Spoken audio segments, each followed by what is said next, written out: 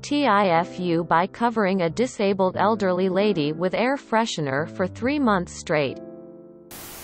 Well, the title says it all. It's a short one, but I was absolutely mortified. I work as a carer for disabled and elderly people.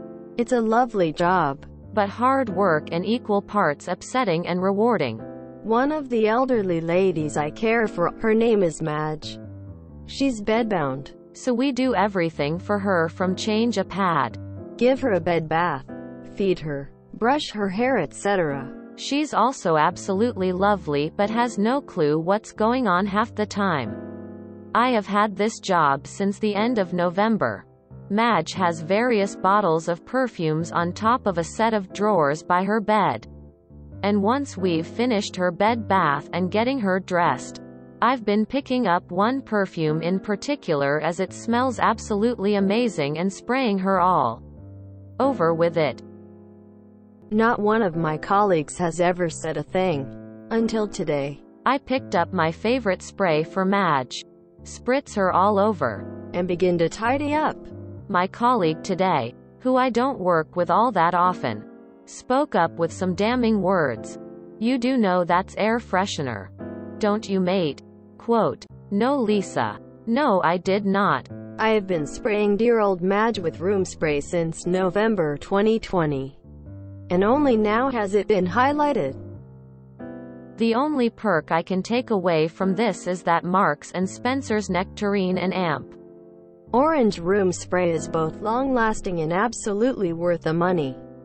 TLD are covered disabled old lady with room spray which smells delicious. Room spray which definitely looks like body spray. Edit. I have of course changed the first names of those involved. Looks just like body spray. Minus the room spray script. Lol. At least she smells good. That's a clear win. I've been using this Victoria's Secret body mist on myself for years. I only recently realized it is hair mist, haha. Happens. Woman shrugging, medium light skin tone. From a chemical standpoint they are not that different as long as you're just spritzing it on her outer layer of clothing and not getting it on her skin. Or spraying it excessively, where she'd be inhaling a lot of it. If it makes her happy and she's old, then go nuts. It's your favorite scent, I don't argue. 10 billion% better than anything Axe. I mean, it can be worse. Plus, you didn't even know at the beginning if it was an air freshener anyway. That bottle definitely looks like perfume.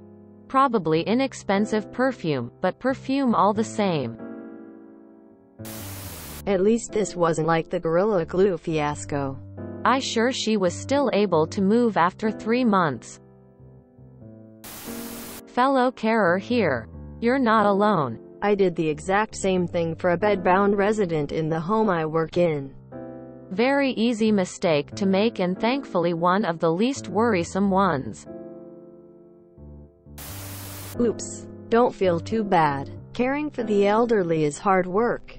I used to take care of my mother-in-law with dementia. Caregivers came in 3 days a week to give her a bath. And I would give her a sponge bath the other 4 days. Well, a relative suggested I use dry shampoo, which I did. However, I had never used dry shampoo, and I would give her a run with the hairdryer to poof up her hair. One day, I read the can and it said it was flammable and not to use a hairdryer. Thankfully, I never set her hair on fire. But now I always read directions. Thanks for all you do. We eventually moved my mill to a nursing home and we deeply appreciated the hard work of the staff. This is a very weird ad for M&S. When I was an impoverished student, I used to work part-time in old folks' homes doing basic personal care stuff for those who couldn't. I washed some poor old guy's remaining hair with chlorhexidine hand sanitizer. Until someone showed me where the actual shampoo was. At least it's M&S. Certainly better than Lynx Africa. From someone that works at an M&S. It's an easy mistake to make, especially since we have a 3 inches one room linen and body spray collection in the same style of bottle.